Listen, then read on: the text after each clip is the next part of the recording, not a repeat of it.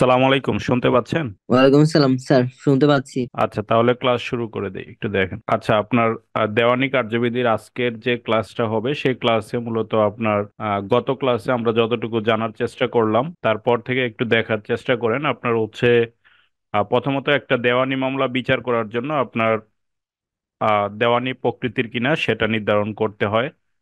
অর্থাৎ এটা সিভিল নেচারের মামলা কিনা। তো সিভিল নেচারের মামলার যে বিষয়টা সেটা মূলত দেওয়ানি কার্যবিধির 9 ধারায় বলা আছে যে আপনি কখন আহ, বলবেন যে এটা দেওয়ানি প্রকৃতির মামলা, সেই বিষয়টা 9 ধারায়, দেওয়ানি কার্যবিধি 1908-এর 9 ধারায় বলা আছে। এখানে বলা হচ্ছে আপনার দেওয়ানি আদালত সকল দেওয়ানি প্রকৃতির মামলা বিচার করবে। তাহলে সকল দেওয়ানি প্রকৃতির মামলা বিচার করার এখতিয়ার কার আছে? এখতিয়ার আছে হচ্ছে আপনার দেওয়ানি আদালতের। তার পরবর্তীতে বলা আছে, দেখেন, আহ এই দেওয়ানি মামলা, সকল প্রকার দেওয়ানি মামলা বিচার করার ক্ষেত্রে দেওয়ানি আদালত অবশ্যই আহ কি কি কাজগুলো করবে সেটা একটু খেয়াল করেন। দেওয়ানি কার্যবিধিতে বর্ণিত বিধি বিধান বা বিধানবলী অনুসরণ করে বিচার করবে। তার মানে দেওয়ানি প্রকৃতির মামলা বিচার করার জন্য দেওয়ানি কার্যবিধির 9 ধারায় বলা হচ্ছে যে আপনার দেওয়ানি প্রকৃতির সকল মামলা দেওয়ানি আদালত বিচার করবে। এবং বিচার করার ক্ষেত্রে বলা হচ্ছে যে আপনার এই দেওয়ানি কার্যবিধিতে যেই রুলস এবং সেকশন, অর্থাৎ আহ, বিধানবলী যে উল্লেখ আছে সেগুলো অনুসরণ করে আপনাকে দেওয়ানি প্রকৃতির একটা মামলা বিচার করতে হবে। যদি প্রত্যক্ষ বা পরোক্ষভাবে দেওয়ানি আদালতের বিচার বা আমলে নেওয়ার বারিত না করা হয়, তাহলে সকল প্রকৃতির মামলা, সকল দেওয়ানি প্রকৃতির মামলা দেওয়ানি আদালত বিচার করবে। তাহলে এই ক্ষেত্রে আমি গত ক্লাসেও বলার চেষ্টা করছিলাম যে প্রত্যক্ষ বা পরোক্ষভাবে যদি বার না হয়ে থাকে, তাহলে সকল দেওয়ানি প্রকৃতির মামলা দেওয়ানি আদালত বিচার করবে। কারণ দেওয়ানি প্রকৃতির মামলা বলতে আপনি কি বুঝেন সেই বিষয়টা আপনি একটু খেয়াল করেন যে দেওয়ানি প্রকৃতির মামলা বলতে কি বোঝায় এই সম্পর্কে দেওয়ানি কার্যবিধির 9 ধারায় ব্যাখ্যাতে বলা হচ্ছে, যদি কোনো মামলা সম্পত্তি অথবা পদের অধিকার নিয়ে প্রতিদ্বন্দ্বিতা হয়, তাহলে তা হবে দেওয়ানি প্রকৃতির মামলা। তার মানে কোনো একটা মামলায় যদি আপনার প্রপার্টি রিলেটেড বিষয় জড়িত থাকে অথবা কোনো পদের অধিকার নিয়ে কোনো বিষয় জড়িত থাকে, তাহলে সেই মামলাটা হবে দেওয়ানি প্রকৃতির মামলা। যদি আপনার এই সম্পত্তি অথবা পদের অধিকার নিয়ে কি হয়, প্রতিদ্বন্দ্বিতা হয়।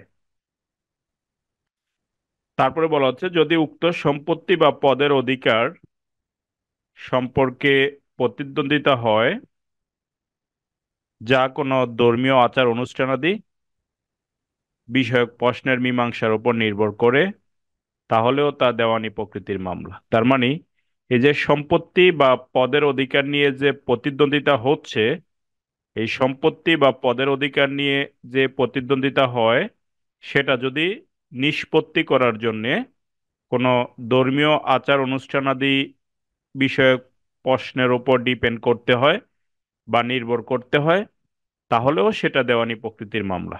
তার মানে এখানে এটা সম্পত্তি অথবা পদের অধিকার রিলেটেড, এটা নিয়ে একটা প্রতিদ্বন্দ্বিতা হচ্ছে এবং এই প্রতিদ্বন্দ্বিতা মীমাংসা করার জন্য আপনাকে ধর্মীয় আচার বা অনুষ্ঠানাদি ইত্যাদির উপরে নির্ভর করতে হচ্ছে, তাহলেও আপনি বলতে পারেন যে এটা কি দেওয়ানি প্রকৃতির মামলা। আচ্ছা, তারপরে একটু খেয়াল করেন 9 ধারায় আর কি বলা আছে। এখন সম্পত্তি বা পদের অধিকার সম্পর্কিত মোকদ্দমাগুলো কি কি, যেটা 9 ধারায় আপনি বলতেছেন যে সম্পত্তি বা পদের অধিকার সম্পর্কিত যে মামলাগুলো আছে সেগুলো হচ্ছে দেওয়ানি প্রকৃতির মামলা। এখন এই সম্পত্তি বা পদের অধিকার সম্পর্কিত মোকদ্দমাগুলো হলো যে কোনো দৃশ্যমান সকল স্থাবর বা অস্থাবর সম্পত্তির মামলা। তার মানে আপনি জানেন যে দৃশ্যমান অদৃশ্যমান দুই ধরনের সম্পত্তি থাকে।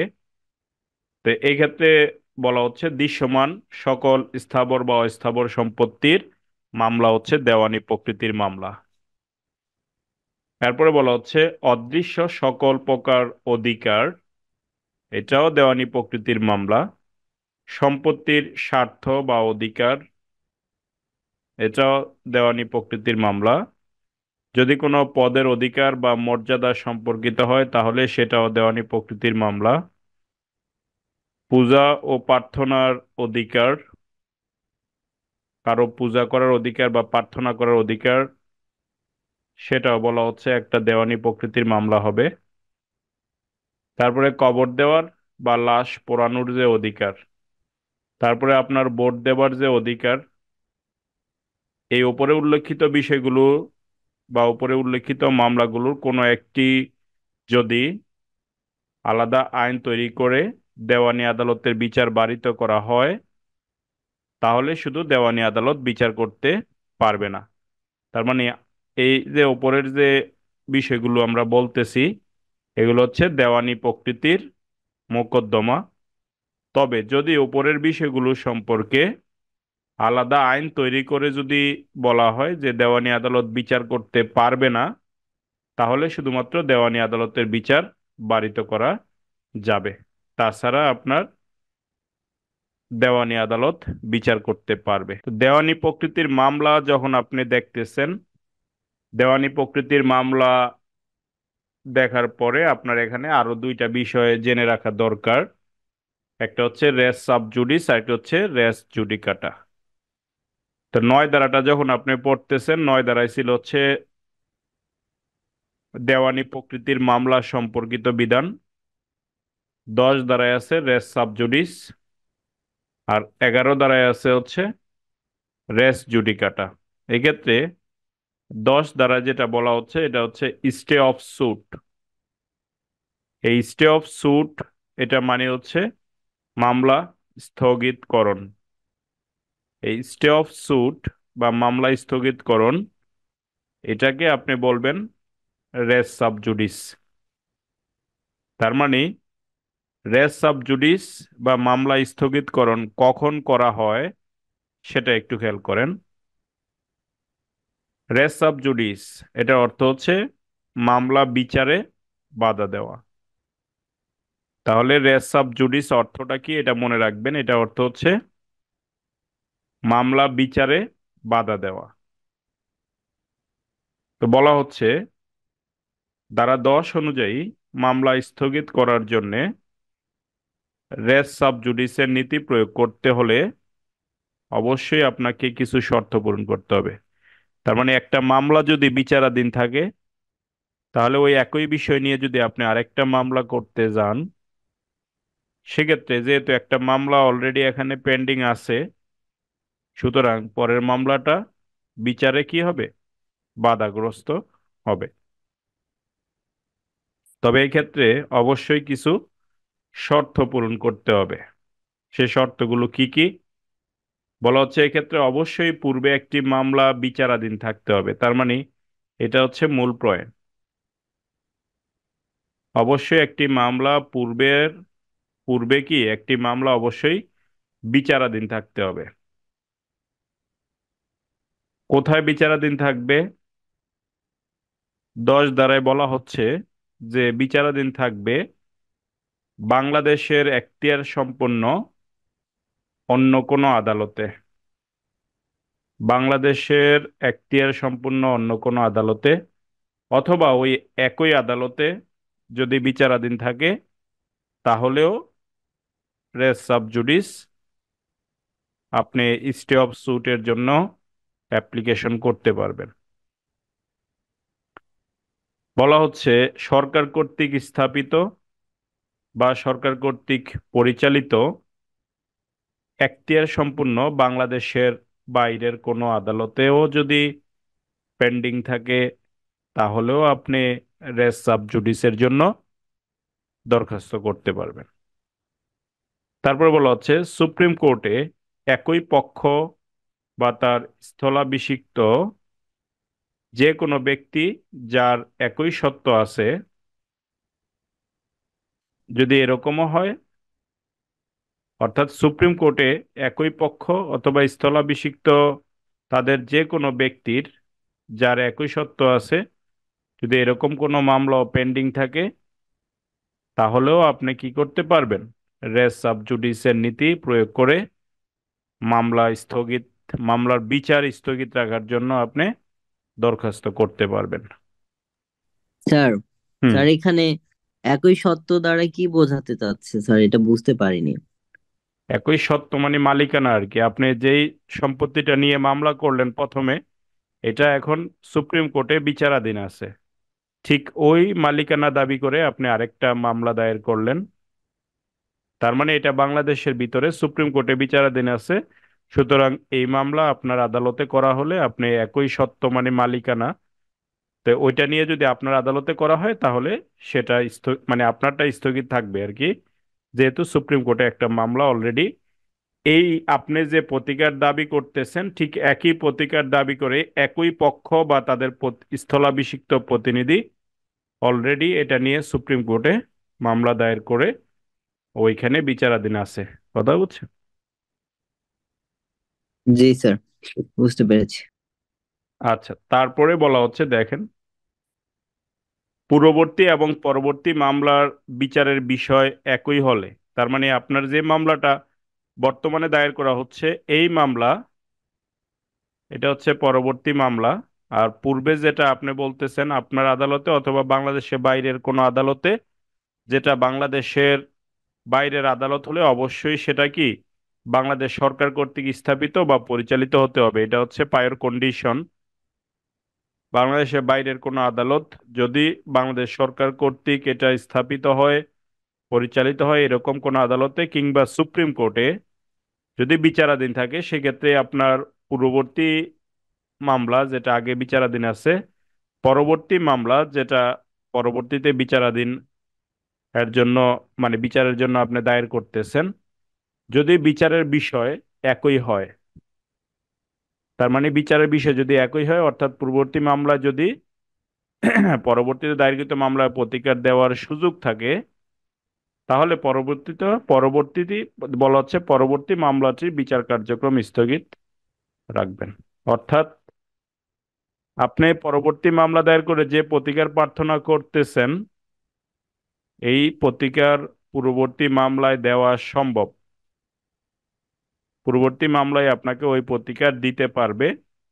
সেক্ষেত্রে আপনি পরবর্তীতে যে মামলাটি দায়ের করছেন, এই পরবর্তীতে মামলা দায়ের করার যে আহ, পরবর্তী মামলাটির বিচার কার্যক্রম স্থগিত রাখবেন। অর্থাৎ অপরপক্ষ দরখাস্ত করবে যে এই বিষয় নিয়ে, একই বিষয় নিয়ে অলরেডি এটা একই আদালতের অন্য মামলায়, অথবা এই আপনার হচ্ছে এখতিয়ার সম্পূর্ণ অন্য কোনো আদালতে, অথবা আপনার সুপ্রিম কোর্টে, অথবা যদি দেশের বাইরে হয়, বাংলাদেশ সরকার কর্তৃক যদি সেটা আপনার হচ্ছে কি হয়, বাংলাদেশ সরকার কর্তৃক যদি সেটা আহ স্থাপিত হয় এবং পরিচালিত হয়, তাহলে বলা হচ্ছে এই ক্ষেত্রে মামলাটির বিচার কার্যক্রম, মানে পরবর্তীতে যে মামলাটি দায়ের করা হচ্ছে সেটার বিচার কার্যক্রম স্থগিত থাকবে। পরীক্ষার মধ্যে এক কথায় আসে রেস সাব জুডিস মানে কি? মামলা বিচারে বাধা। রেস সাব জুডিস মানে হচ্ছে মামলা বিচারে বাধা। কারণ একটা মামলা যেহেতু অলরেডি পেন্ডিং আছে, সেক্ষেত্রে পরবর্তীতে যে মামলাটি দায়ের করা হচ্ছে, এই মামলায় যে প্রতিকার প্রার্থনা করা হচ্ছে, সেগুলো পূর্ববর্তী মামলায় দেওয়া সম্ভব। তাহলে পূর্ববর্তী মামলাটা কি থাকবে? স্থগিত থাকবে।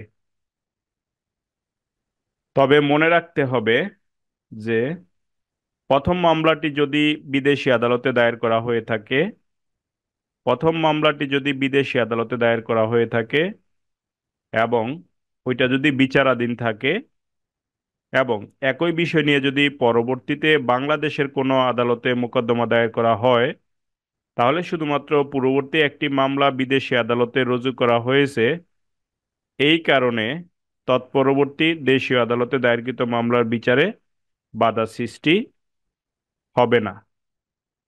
তাহলে এখানে বলা হচ্ছে কি, তবে মনে রাখতে হবে প্রথম মামলাটি যদি বিদেশি আদালতে দায়ের করা হয় এবং বিচারাধীন থাকে, এবং একই বিষয় নিয়ে যদি পরবর্তীতে বাংলাদেশের আদালতে কোনো মোকদ্দমা দায়ের করা হয়, তাহলে শুধুমাত্র পূর্ববর্তী একটি মামলা বিদেশি আদালতে রুজু করা হয়েছে, এই কারণে পরবর্তীতে দেশীয় আদালতে দায়েরকৃত মামলার বিচার বাধা সৃষ্টি হবে না। মনে রাখবেন, 10 ধারায় আদালতের পরবর্তী মামলাটি খারিজ করে দিবে না, বরং শুধুমাত্র বিচার কার্যক্রম স্থগিত রাখবে। আচ্ছা, এখানে তাহলে উপরেরটার সাথে একটু সাংঘর্ষিক হচ্ছে কিনা দেখেন। উপরে বলা হচ্ছে যে সরকার কর্তৃক স্থাপিত ও পরিচালিত এখতিয়ার সম্পূর্ণ বাংলাদেশের বাইরের কোনো আদালতে যদি মামলা বিচারাধীন থাকে, এখানে আবার বলা হচ্ছে যে শুধু মামলা বিচারাধীন আছে তাইলে আপনি বলতে পারেন, কিন্তু শুধুমাত্র মামলা একটা দায়ের করছে, এখনো বিচার কার্যক্রম ধরেন শুরু হয় নাই, জাস্ট একটা দায়ের করছে, এই কারণে আপনি বাংলাদেশে দায়ের করা থেকে তাকে বিরত রাখতে পারেন না। সে বাংলাদেশে মোকদ্দমা দায়ের করলো, দায়ের করার পরে আপনার হচ্ছে বলা হচ্ছে এই কারণে তৎপরবর্তী দেশীয় আদালতে দায়েরকৃত মামলার বিচারে বাধা সৃষ্টি হবে না। তাহলে এটার ক্ষেত্রে বাধা সৃষ্টি হবে না, তার মানে আপনি বিচার কার্যক্রম চালিয়ে যেতে পারবেন, শুধুমাত্র বিদেশি আদালতে দায়ের করা হয়েছে যদি এরকম হয় যে এটা মাত্র দায়ের করা হয়েছে, এই কারণে বাংলাদেশে আমাকে বাড়িতে করা যাবে না। তবে আপনার বিদেশি আদালতে যদি এটা সরকার কর্তৃক যদি স্থাপিত এবং পরিচালিত হয়, যদি এই কথাগুলো থাকে, তাহলে আপনি কিন্তু বাড়িতে করতে পারবেন। কিন্তু সরকার কর্তৃক স্থাপিত বা পরিচালিত হয় নাই, বিদেশি আদালতে একটা মামলা দায়ের করছে, এই কারণে আপনি বাংলাদেশে তাকে মামলা দায়ের করা থেকে বারিত করতে পারবেন না। এই জায়গাটা কি বুঝতে পারছেন কিনা? এই জায়গাটা হচ্ছে, এটা বাংলাদেশ সরকার কর্তৃক স্থাপিত এবং পরিচালিত হতে হবে বিদেশি আদালতের যে মামলার বিষয়টা আসতেছে। আর যদি সরকার কর্তৃক পরিচালিত বা স্থাপিত না হয়, ওই আদালতে যদি একটা মামলা পেন্ডিং থাকে, তাহলে আপনি একই বিষয় নিয়ে বাংলাদেশে মামলা দায়ের করতে পারবেন। কথা বুঝছেন? জি স্যার, বুঝতে পেরেছি। কিন্তু এই বিদেশি আদালতরা যদি বাংলাদেশ সরকার কর্তৃক স্থাপিত এবং পরিচালিত হতো, এবং ওই আদালত যদি বাংলাদেশে যে মোকদ্দমাটা দায়ের করতেছেন ওইটার প্রতিকার দেওয়ার মতো ক্ষমতা আছে এবং অলরেডি বিচারাধীন, মানে বিচারাধীন বলতে বিচার প্রক্রিয়া চলমান আছে, তাহলে সেটা বাংলাদেশে দায়ের করা থেকে আপনাকে, দায়ের করলে সেটা দায়ের করতে পারতেন, এরকম না যে দায়ের করতে বাধা দিবে, এরকম না।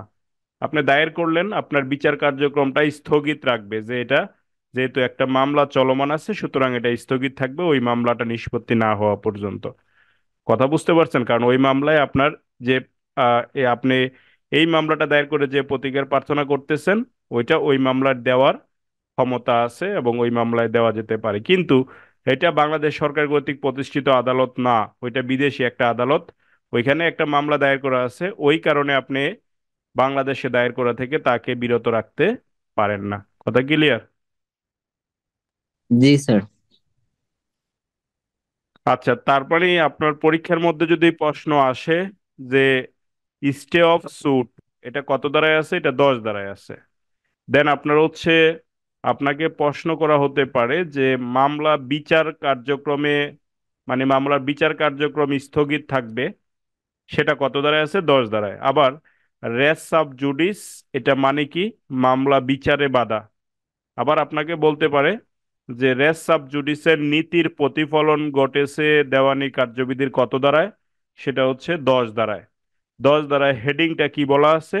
Stay of sweet. 10 ধারায় কি কোথাও রেস সাব জুডিসের কথা বলা আছে? 10 ধারায় সরাসরি রেস সাব জুডিস ওই শব্দটা লেখা নাই, লেখা আছে স্টে অফ স্যুট। কথা বুঝছেন? জি স্যার। স্যার আরেকবার একটু বলেন, শেষেরটা কি বললেন? এটার অ্যান্সার কিভাবে লিখবো? মানে আপনার হচ্ছে পরীক্ষার মধ্যে আসবে যে রেস সাব জুডিস এই নীতির প্রতিফলন ঘটেছে দেওয়ানি কার্যবিধির কত দ্বারায়, সেটা আপনি বলবেন 10 দ্বারায়। আবার স্টে অফ সুট মানে রেস সাব জুডিস তো এই 10 দ্বারায় বিচারে বাধা, অর্থাৎ বিচার কার্যক্রম স্থগিত থাকবে। এই ক্ষেত্রে 10 দ্বারা টাইটেলটা কি? 10 দ্বারা টাইটেল হচ্ছে স্টে অফ সুট, মামলা স্থগিতকরণ। সুতরাং এই সাব জুডিস শব্দটা, রেস সাব জুডিস এই শব্দটা সরাসরি 10 দ্বারায় উল্লেখ নাই, লেখা আছে স্টে অফ সুট। আচ্ছা, তারপরে আপনি চলে যান 11 দ্বারা। 11 দ্বারাটা আরো গুরুত্বপূর্ণ, সেটা হচ্ছে রেস জুডিকাটা। রেস জুডিকাটা এইটা পরীক্ষার মধ্যে বিস্তারিত আসে যে রেস জুডিকাটার কন্ডিশন গুলো লেখেন, অর্থাৎ রেস জুডিকাটা আর রেস সাব জুডিসের মধ্যে পার্থক্য কি। ওইটা হচ্ছে বিচারে বাধা, অর্থাৎ আপনি একটা মামলা দায়ের করছেন, ওই মামলা কিন্তু দায়েরে আপনাকে বাধা দিতেছে না, আপনি দায়ের করতে পারবেন, মামলা ফাইলিং করতে পারবেন। ওই ফাইলিং করার পরে গিয়ে আপনার হচ্ছে যে কাজটা করতে হবে যে এখানে বিচারের কার্যক্রম শুরু হবে। তো শুরু হইলে বলা হচ্ছে ওই বিচারের কার্যক্রমটা স্থগিত থাকবে, ওইটা হচ্ছে রেস সাবজুডিস। আর রেস জুডিকাটা যেটা, এটা হচ্ছে মামলা দায়েরে বাধা, অর্থাৎ মামলা আপনি ফাইলিংই করতে পারবেন না। কারণ এটার মানে হচ্ছে যে অলরেডি একটা মামলা নিষ্পত্তি হয়ে গেছে আপনার একই আহ সত্য নিয়ে বা একই বিচার্য বিষয় নিয়ে, বা আপনি যেই মামলাটা দায়ের করতে আসছেন এই মামলাটা অলরেডি কোর্ট থেকে চূড়ান্ত নিষ্পত্তি হয়ে গেছে। সেক্ষেত্রে একই বিষয় নিয়ে আপনি আবার দ্বিতীয়বার যদি মামলা করতে আসেন তাহলে সেটা রেস জুডিকাটা দ্বারা বারিত হয়ে যাবে। এক্ষেত্রে মামলা দায়েরেই বাধা, অর্থাৎ আপনার মামলা ফাইলিং করতেই বাধা দেওয়া হবে। এটা হচ্ছে রেস জুডিকাটা, এটা 11 দ্বারায় বলা আছে। তো এখানে বলা হচ্ছে রেস জুডিকাটা মানে হচ্ছে কোনো মামলা বা প্রশ্ন করতে বারিত করা। বলা হচ্ছে যখন কোনো একটি মামলার বিচার্য বিষয়বস্তু পূর্ববর্তী কোনো মামলায় প্রত্যক্ষ এবং মূল বিচার্য বিষয় ছিল। তাহলে প্রত্যক্ষ এবং মূল বিচার্য বিষয় আপনি কি বুঝবেন? আপনি জানেন যে একটা মামলা দায়ের করা হলে সেটা আরজি দাখিলের মাধ্যমে করতে হয়।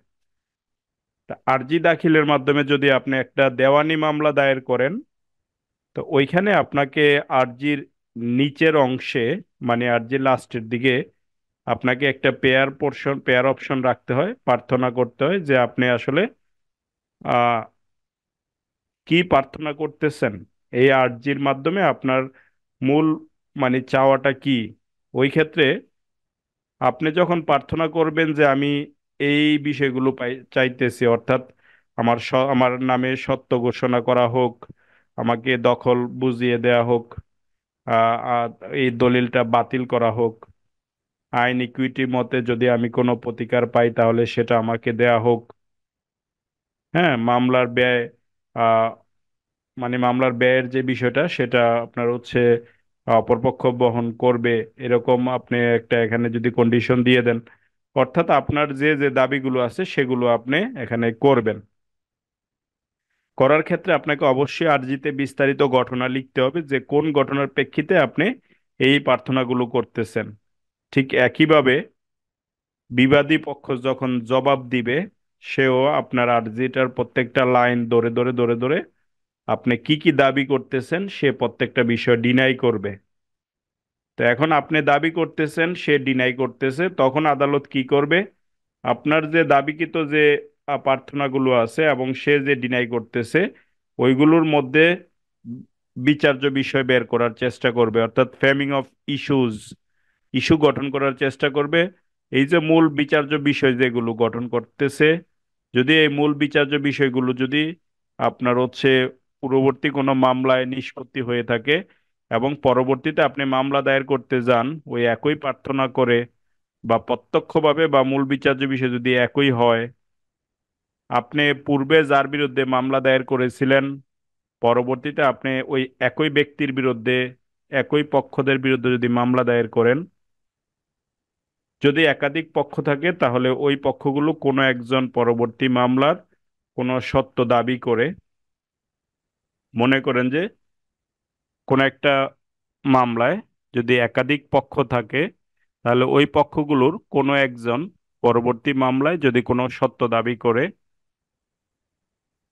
তারপর বলা হচ্ছে পূর্ববর্তী মামলাটি যদি চূড়ান্তভাবে শ্রুত ও নিষ্পত্তি হয়ে থাকে, অর্থাৎ চূড়ান্তভাবে শুনানি করে যদি নিষ্পত্তি হয়ে থাকে, যে আদালতে পূর্ববর্তী এবং পরবর্তী মামলা বিচার করতে ক্ষমতা সম্পন্ন ছিল, যদি এরকম হয়ে থাকে, তাহলে আপনি একটা মামলা পূর্বে যদি রায় হয়ে যায়, চূড়ান্ত নিষ্পত্তি হয়ে যায়, পরবর্তীতে একই বিষয় নিয়ে যদি আপনি আরেকটা মামলা করতে যান, তাহলে আপনার এই মামলা দায়েরে বাধা দেওয়া হবে এবং এই মামলা রেজ জুডিকাটা দ্বারা বারিত হবে। অর্থাৎ রেজ জুডিকাটা মানে হচ্ছে মামলা দায়েরে বাধা। সুতরাং আপনাকে আবার মামলা দায়ের করার কোনো অপশন দেওয়া হবে না।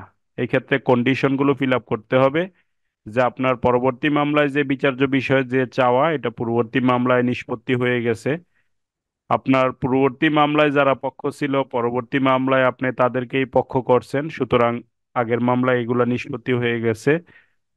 আপনি যে সত্য দাবি করতেছেন এটা পূর্ববর্তী মামলায়ও এই সত্যই দাবি করেছিলেন, অথবা একাধিক পক্ষ থাকলে কোনো একজন ওই সত্য দাবি করেছিল, সুতরাং ওই বিষয়টা নিষ্পত্তি হয়ে গেছে এবং ওইটা চূড়ান্তভাবে শুনানি করে দেন আদালত রায় দিয়ে নিষ্পত্তি করেছিল। যে আদালতে পূর্ববর্তী এবং পরবর্তী মামলা বিচার করতে ক্ষমতা সম্পূর্ণ, এমন আদালতেই পূর্বের মামলাটা বিচার নিষ্পন্ন হয়েছিল বা নিষ্পত্তি হয়েছিল, এরকম ক্ষেত্রে আপনার পরবর্তীতে যে মামলাটা দায়ের করবেন, সেই মামলা দায়ের করার কোনো সুযোগ আপনাকে দেওয়া হবে না, বলবে এটা অলরেডি নিষ্পত্তি হয়ে গেছে, সুতরাং এটা রেজ জুডিকাটা দ্বারা বারিত হয়ে যাবে। তাহলে আপনি রেজ সাব জুডিস এবং রেজ জুডিকাটার মধ্যে পার্থক্যটা দেখতেছেন, যে রেজ সাব জুডিসে আপনাকে মামলা দায়ের করতে বাধা দিবে না, আপনি মামলা দায়ের করতে পারবেন। এই ক্ষেত্রে আপনার বিচার কার্যক্রম স্থগিত থাকবে। আর রেজ জুডিকাটা মানে হচ্ছে অলরেডি একটা মামলা নিষ্পত্তি হয়ে গেছে, সুতরাং এই বিষয়ে আপনি আর কোনো মামলা দায়ের করতে পারবেন না। কথা ক্লিয়ার, বুঝতে পারছেন? জি স্যার, বুঝতে পেরেছি। আচ্ছা, এবার দেখেন রেস রেস জুডিকাটার মধ্যে কিছু কন্ডিশন আছে। এখানে এই কন্ডিশন এখানে পাঁচটা পড়লাম, তবে এখানে এই ধারায় ছয়টি ব্যাখ্যা দেওয়া আছে, যে কখন কখন আপনার রেস জুডিকাটা দ্বারা মামলাটা বারিত হয়ে যাবে। সেক্ষেত্রে ছয়টি ব্যাখ্যা দেওয়া আছে, এই ছয়টি ব্যাখ্যা পরীক্ষার খাতার মধ্যে হুবহু লিখতে হয়। সেক্ষেত্রে এই ছয়টি ব্যাখ্যা আপনি চেষ্টা করবেন হুবহু মনে রাখার জন্য।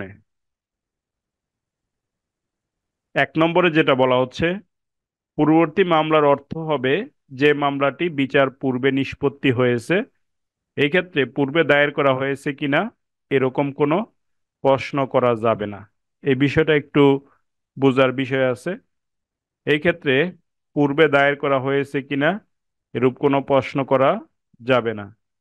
অর্থাৎ আপনার রেস সাব জুডিসে যেরকম আমরা দেখতেছিলাম যে বিচার কার্যক্রম স্থগিত থাকবে, তো ওই রকম বলা হচ্ছে এখানে যে পূর্ববর্তী মামলা মানে একটা মামলা পূর্বে নিষ্পত্তি হয়ে গেছে, এটা আগে দায়ের করা হয়েছে না পরে দায়ের করা হয়েছে ওইটা নিয়ে কোনো প্রশ্ন তোলা যাবে না। ওই মামলাটা আগে চূড়ান্ত নিষ্পত্তি হয়েছে, এটাই হচ্ছে ধরে নেওয়া হবে যে অলরেডি এই বিষয় নিয়ে পূর্ববর্তীতে একটি মামলা চূড়ান্ত নিষ্পত্তি হয়ে গেছে, সুতরাং এটা নিয়ে আপনি আর কোনো মামলা দায়ের করতে পারবেন না। এবার কোন মামলাটা আগে দায়ের করা হয়েছে এটা নিয়ে প্রশ্ন করা যাবে না। তারপর বলা হচ্ছে বিচার করার ক্ষমতা থাকলেই হবে, এক্ষেত্রে আপিল শুনানির ক্ষমতা থাকতে হবে, এরূপ কোনো কিছু বিবেচনা করা যাবে না। তার মানে এখানে যদি আপনার দুইটা মামলা হয়, সেক্ষেত্রে একটা মামলা চূড়ান্ত নিষ্পত্তি হয়ে গেছে, পরবর্তীতে আপনি যে মামলাটা দায়ের করার জন্য আসছেন, যদি ওই মামলাটা পূর্ববর্তী যে মামলাটার রায় দেওয়া হয়েছিল ওই একই আদালত বিচার করার জন্য ক্ষমতা সম্পন্ন হয়, তাহলেই হবে। এখানে ওই আদালত আপিল শুনানি করার ক্ষমতা ছিল না এরকম কোনো প্রশ্ন আপনি উত্থাপন করতে পারবেন না, তার বিচার করার বা বিচার শুনানির ক্ষমতা থাকলেই হবে। বিচার করার ক্ষমতা থাকলেই হবে, আপিল শুনানি করার দরকার নাই। 3 নম্বর যে ব্যাখ্যাটা বলা হচ্ছে, যে বিষয়টি স্যার নিয়ে, এই পয়েন্ট আরেকবার একটু বুঝিয়ে দিবেন, এটা 3 নাম্বার হ্যাঁ, পয়েন্টটা স্যার। হ্যাঁ ধরেন হ্যাঁ হ্যাঁ স্যার। আপনার, ধরেন আমি এখানে মাগুরার সহকারী জজ, ঠিক আছে? তা আমার আদালতে জি স্যার। একটা মামলা আমার আদালত থেকে চূড়ান্ত নিষ্পত্তি হয়ে গেছে। তা আমার আদালত থেকে আপনি আপিল করবেন জেলা জজ আদালতে, ঠিক আছে? এখন পরবর্তীতে হুম। আপনি আমার আদালতে আরেকটা মামলা দায়ের করতে আসছেন। তা আমি বললাম যে এই মামলাটা তো আমি বিচার করে দিছি, অলরেডি নিষ্পত্তি হয়ে গেছে, এই বিষয়ে আর কোনো মামলা দায়ের করা যাবে না। তখন ওই পক্ষ যদি বলে যে আগে যে মামলাটা বিচার করছিলেন ওইটা তো আপিল করার ক্ষমতা আপনার নাই, আপিল তো করবে জেলা, আপিল শুনানি করবে জেলা জজ। তখন বলা হবে যে আপিল শুনানির কোনো মানে প্রশ্ন এখানে উত্থাপন করা যাবে না, আমার বিচার করার ক্ষমতা ছিল কিনা এটা হচ্ছে মূল কনসার্ন। যেহেতু আমার বিচার করার ক্ষমতা ছিল, সুতরাং আমার আদালতে আপনি আবার কোনো মামলা দায়ের করতে পারবেন না। কথা বুঝতে পারছেন? বুঝতে পারছি। জি স্যার, বুঝতে পারছি স্যার। এজন্য বলছে যে বিচার করার ক্ষমতা থাকলেই হবে, আপিল শুনানির ক্ষমতা থাকতে হবে, এরূপ কোনো কিছু বিবেচনা করা যাবে না। 3 নম্বরে যে ব্যাখ্যাটা দেওয়া আছে ওইখানে বলা হচ্ছে, যে বিষয়টি নিয়ে পূর্ববর্তী মামলা করতে যাওয়া হয়েছে তা পূর্ববর্তী মামলার যে কোনো এক পক্ষ কর্তৃক দাবিকৃত এবং অপর পক্ষ কর্তৃক স্বীকৃত হতে হবে। এই ক্ষেত্রে বলা হচ্ছে, দেখেন, যে পূর্বে আপনার যে বিষয়টি নিয়ে পূর্ববর্তী মামলা করতে যাওয়া হয়েছিল, পূর্ববর্তী মামলায় যে কোনো এক পক্ষ দাবিকৃত এবং অপর পক্ষ কর্তৃক যদি স্বীকৃত হয়ে থাকে তাহলে আপনি সেই বিষয় নিয়ে আর মামলা দায়ের করতে পারবেন না। অর্থাৎ আপনার এখানে রেজ জুডিকাটা দ্বারা বারিত হয়ে যাবে যে আপনি পূর্বে যে মামলা দায়ের করেছিলেন ওই মামলাতে এক পক্ষ দাবি করেছিল যে আমি তার কাছ থেকে 20,000 টাকা পাবো, এবং অপরপক্ষ সেটা স্বীকার করে নিয়েছিল ওই সময় যে ওই মামলায় যে হ্যাঁ সে আমার কাছ থেকে 20,000 টাকা পাবে। এখন আবার সে আমার কাছ থেকে 20,000 টাকা পাবে না এরকম বলে আবার নতুন করে মামলা দায়ের করতে পারবে না। কথা বুঝছেন? এই জন্য বলছে যে পূর্ববর্তী মামলায় যদি এক পক্ষ কর্তৃক দাবিকৃত হয় এবং অপর পক্ষ কর্তৃক সেটা স্বীকৃত হয়, তাহলে আপনি পরবর্তীতে আবার অস্বীকার করে মামলা দায়ের করতে আসলে সেটা রেজ জুডিকাটা দ্বারা বারিত হয়ে যাবে। কথা বুঝতে পারছেন? জি স্যার, বুঝতে পারছি। আচ্ছা, 4 নম্বর যে ব্যাখ্যাটা দেওয়া আছে এখানে বলা হচ্ছে যে আপনার পূর্ববর্তী মামলায় আত্মপক্ষ সমর্থন অথবা বিপক্ষে যুক্তি খণ্ডনের জন্য হতে পারত বা হওয়া উচিত ছিল তা উক্ত মামলার প্রত্যক্ষ বা মূল বিচার্য বিষয় ছিল বলে ধরে নিতে হবে। এখন ওইখানে উপরের দিকে আপনি মানে এই উপরের দিকে আপনি দেখার চেষ্টা করছিলেন যে প্রত্যক্ষ বা মূল বিচার্য বিষয় যদি একই হয়, এই যে এটা প্রত্যক্ষ বা মূল বিচার্য বিষয় যদি একই হয়, এখন আপনি কখন বলবেন যে প্রত্যক্ষ বা মূল বিচার্য বিষয় একই ছিল? এই ক্ষেত্রে আবার ব্যাখ্যা দিয়ে এখানে বলা হচ্ছে যে প্রত্যক্ষ বা মূল বিচার্য বিষয় একই ছিল এটা ধরা হবে যদি পূর্ববর্তী মামলায় আত্মপক্ষ সমর্থন বা বিপক্ষে যুক্তি খণ্ডনের জন্য হতে পারত বা হওয়া উচিত ছিল তা উক্ত মামলার প্রত্যক্ষ বা মূল বিচার্য বিষয় হিসেবে ধরে নেওয়া হবে। অর্থাৎ আপনি পূর্ববর্তী মামলায় আপনার নিজের পক্ষে আত্মপক্ষ সমর্থন করার জন্য অথবা আপনার বিপক্ষের যুক্তি খণ্ডনের জন্য আপনি যে দাবিটা করতেছেন এটা ব্যবহার করার আপনার সুযোগ ছিল, তাহলে ধরে নেওয়া হবে এই বিষয়টা পূর্ববর্তী মামলায় প্রত্যক্ষ বা মূল বিচার্য বিষয় ছিল। সুতরাং আপনি যদি বলেন যে স্যার এটা তো আমার আত্মপক্ষ সমর্থন বা বিপক্ষে যুক্তি খণ্ডনের জন্য এটা আমি তো পূর্ববর্তী মামলায় ব্যবহার করি নাই, সুতরাং এটা আমার মামলার মূল বিচার্য বিষয় ছিল না, সুতরাং এটা নিয়ে আমি নতুন করে মামলা দায়ের করব, তখন আদালত বলবে যে আপনি হচ্ছে এটা পূর্ববর্তী মামলায় চাইলে ব্যবহার করতে পারতেন কিন্তু আপনি ওই সময় করেন নাই, সুতরাং এটা আপনার প্রত্যক্ষ বা মূল বিচার্য বিষয় ছিল বলে এটা ধরে নেওয়া হবে।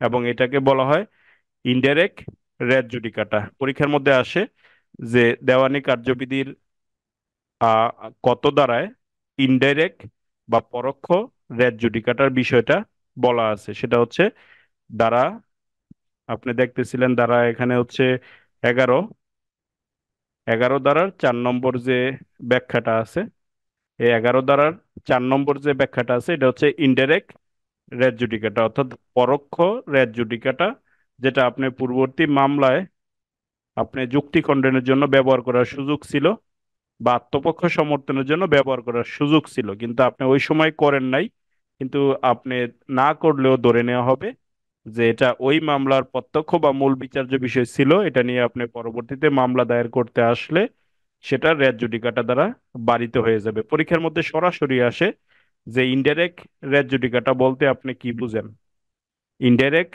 রেজ জুডিকাটা বলতে আপনি কি বুঝেন, বা আপনার পরোক্ষ রেজ জুডিকাটা বলতে আপনি কি বুঝেন। তার মানে লিখবেন পূর্ববর্তী মামলায় আত্মপক্ষ সমর্থন করার জন্য অথবা বিপক্ষে যুক্তি খণ্ডনের জন্য যে বিষয়গুলো বিবেচনা করা যেত বা যে বিষয়গুলো আহ মানে আমার প্রয়োগ করা উচিত ছিল কিন্তু আমি ওই সময় করি নাই, না করলেও এটা বর্তমান যে মামলা দায়ের করতে যাচ্ছেন এই মামলার প্রত্যক্ষ বা মূল বিচার্য বিষয় ছিল বলে আদালত ধরে নিবে, এবং এই ধরে নিলে এটাকে বলা হবে পরোক্ষ রেজ জুডিকাটা। কথা বুঝছেন? জি স্যার। এটা আসবে পরীক্ষার মধ্যে, হ্যাঁ, এটা আসবে, এটা মনে রাখতে হবে। 5 নম্বরে বলা হচ্ছে আরজিতে যে প্রতিকার প্রার্থনা করা হয়েছে ডিক্রিতে যদি তা অনুমোদন না করা হয় তাহলে তা প্রত্যাখ্যান করা হয়েছে বলে গণ্য করা হবে।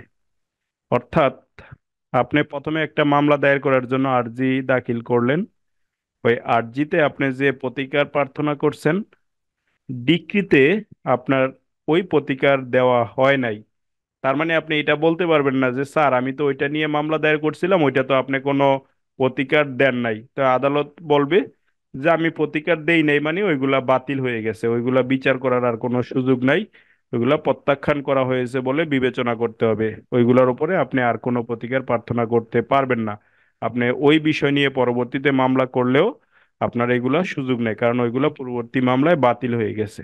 কথা বুঝছেন? আচ্ছা, তারপরে 6 নম্বরে যেটা আছে এটাকে খেয়াল করেন। যদি একজনের অধিক ব্যক্তির পক্ষে কেউ রিপ্রেজেন্টেটিভ হিসেবে কোনো সত্য দাবি করে মামলা করে তাহলে ওই মামলার মাধ্যমে সবাই প্রতিকার দাবি করেছিল বলে ধরে নেওয়া হবে। অর্থাৎ এটাই আমরা উপরে দেখতেছিলাম যে আপনার 5 জন 6 জন ব্যক্তি যদি সবার পক্ষে একজন যদি রিপ্রেজেন্টেটিভ হিসেবে মামলা দায়ের করে এবং ওই মামলা যদি নিষ্পত্তি হয়ে যায়, পরবর্তীতে আপনার যে 5 6 জনের পক্ষে একজন রিপ্রেজেন্টেটিভ হিসেবে ছিল সে বাদ দিয়ে যদি অন্য কেউ মামলা দায়ের করতে যায় তাহলেও আদালত নিবে না, বলবে যে এই মামলা অলরেডি অ্যাডজুডিকেটেড। অ্যাডজুডিকেটেড মানে হচ্ছে অলরেডি নিষ্পত্তি হয়ে গেছে, সুতরাং এই বিষয় নিয়ে আপনি আবার ফার্দার কোনো মামলা দায়ের করতে পারবেন না। তার মানে রেজ জুডিকাটা মানে হচ্ছে মামলা দায়েরে বাধা, আর রেজ সাব জুডিস যেটা হচ্ছে মামলা বিচারে বাধা। ওই ক্ষেত্রে মামলা দায়ের করতে কোনো বাধা নাই, মামলাটা স্থগিত থাকবে, আগের মামলাটা বিচার হবে। আর এটা হচ্ছে অলরেডি একটা মামলা নিষ্পত্তি হয়ে গেছে, সুতরাং আপনি আর কোনো মামলা দায়ের করতে পারবেন না। এই হচ্ছে রেস সাব জুডিস এবং রেজ জুডিকাটা। বুঝতে পারছেন? আচ্ছা ঠিক আছে, দেখেন তাহলে আমরা আপনার আহ রেস সাব জুডিস এবং রেজ জুডিকাটা এই দুইটা বিষয় দেওয়ানি কার্যবিধির 9 এবং 10 দ্বারায় আলোচনা করা আছে, সেগুলো দেখার চেষ্টা করলাম। তো এগুলো আপনারা রেস সাব জুডিস ওইটা মূলত বিচারে বাধা, এবং রেজ জুডিকাটা ওইটা হচ্ছে আপনার মামলা দায়েরে বাধা, অর্থাৎ মামলা ফাইলিং করতেই আপনাকে দিবে না। সেক্ষেত্রে রেস সাব জুডিস এবং রেজ জুডিকাটার মধ্যে পার্থক্য লিখতে বললে আপনাকে ওই 2 লাইন অবশ্যই লিখতে হবে। আর অন্যদিকে রেস সাব জুডিকাটা যেটা মানে রেজ জুডিকাটা যেটা, ওইটার শর্তগুলো যদি আপনাকে লিখতে দেয় তাহলে অবশ্যই আপনাকে এই রেজ জুডিকাটার শর্তগুলো 6টা শর্ত হুবহু লিখে দিয়ে আসতে হবে বা লিখে দেওয়ার চেষ্টা করতে হবে। এই 6টা শর্ত বা 6টা যে এক্সপ্লানেশন আর কি এখানে আছে, শর্ত না 6টা এক্সপ্লানেশন যে কখন কখন ধরে নেওয়া হবে যে আপনার এটা রেজ জুডিকাটা বারিত হয়ে যাবে রেজ জুডিকাটা দ্বারা। তো সেই ক্ষেত্রে এখানে 6টার মধ্যে প্রথমে ছিল ফরমার সুট, অর্থাৎ একটা মামলা যদি আগে নিষ্পত্তি হয়ে থাকে তাহলে ওইটাকেই ফরমার সুট ধরা হবে। এটা আগে দায়ের করা হয়েছে নাকি পরে দায়ের করা হয়েছে এরকম কোনো প্রশ্ন তোলা যাবে না। অর্থাৎ কোন মামলাটা আগে নিষ্পত্তি হয়েছে ওইটাই হচ্ছে ফরমার সুট। 2 নম্বর হচ্ছে আপনার কম্পিটেন্সি অফ কোর্ট। এই কম্পিটেন্সি অফ কোর্টের মধ্যে ছিল হচ্ছে যে মামলাটা বিচার করার ক্ষমতা আছে কিনা, অর্থাৎ যে মামলাটা পূর্বে নিষ্পত্তি করা হয়েছিল আপনি পরবর্তীতে একই বিষয় নিয়ে যে মামলা দায়ের করতে আসছেন ওই পূর্ববর্তী মামলাটা বিচার করার এখতিয়ার সম্পূর্ণ আদালতে বিচার নিষ্পত্তি হয়েছিল কিনা সেটাই হচ্ছে কনসার্ন। এখানে আপনার আপিল দায়ের করতে পারবে কিনা বা আপিল বিচার করতে পারবে কিনা সেরকম কোনো প্রশ্ন আপনি করতে পারবেন না। 3 নম্বর হচ্ছে আর ডিরেক্ট রেট জুডিকাটা।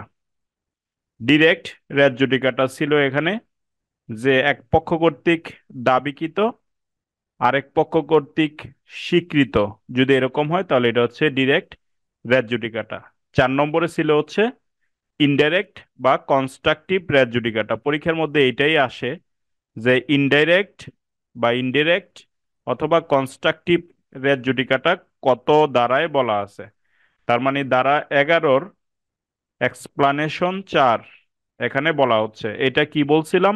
এটা বলছিলাম হচ্ছে আপনার যদি কোনো আপনার হচ্ছে বিচার, মানে এখানে বলা হচ্ছে যে কোনো একটা বিষয় আপনি পূর্ববর্তী মামলায় যুক্তি খণ্ডনের জন্য, বিপক্ষে যুক্তি খণ্ডনের জন্য অথবা আপনি আহ পক্ষে এটা ব্যবহার করার জন্য আপনার সুযোগ ছিল কিন্তু আপনি সেটা করেন নাই, তাহলে পরবর্তী মামলায় আপনি ওই বিষয়টা নিয়ে আসলে ধরে নেওয়া হবে যে এটা পূর্ববর্তী মামলায় নিষ্পত্তি হয়ে গেছে, পূর্ববর্তী মামলার মূল বিচার্য বিষয় ওইটা ছিল।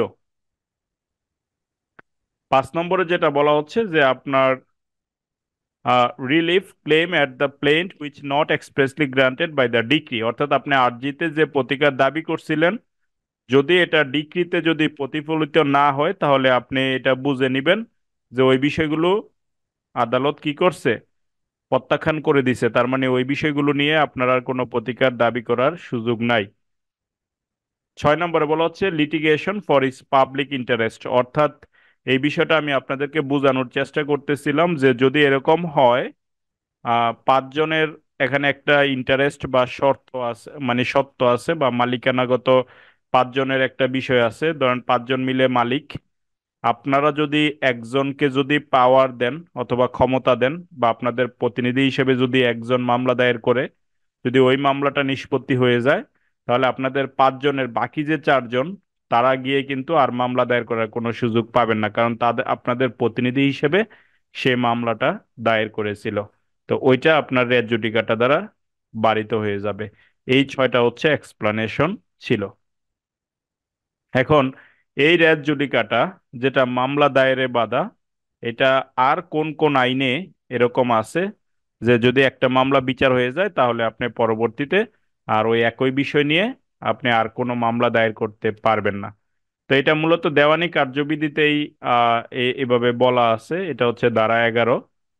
আর ফৌজদারি কার্যবিধি যদি আপনি দেখেন, ওই ফৌজদারি কার্যবিধিতে আপনি 403 ধারাটা দেখলে দেখবেন যে আমরা ডাবল জিওপার্ডি নামে একটা বিষয় আছে যে যদি একটা মামলায় নিষ্পত্তি করে আপনাকে শাস্তি দিয়ে দেয় তাহলে একই বিষয় নিয়ে আপনি পরবর্তীতে আবার মামলা দায়ের করে আপনাকে 2বার সাজা দেওয়ার কোনো সিস্টেম ফৌজদারি কার্যবিধিতে অ্যালাউ করবে না।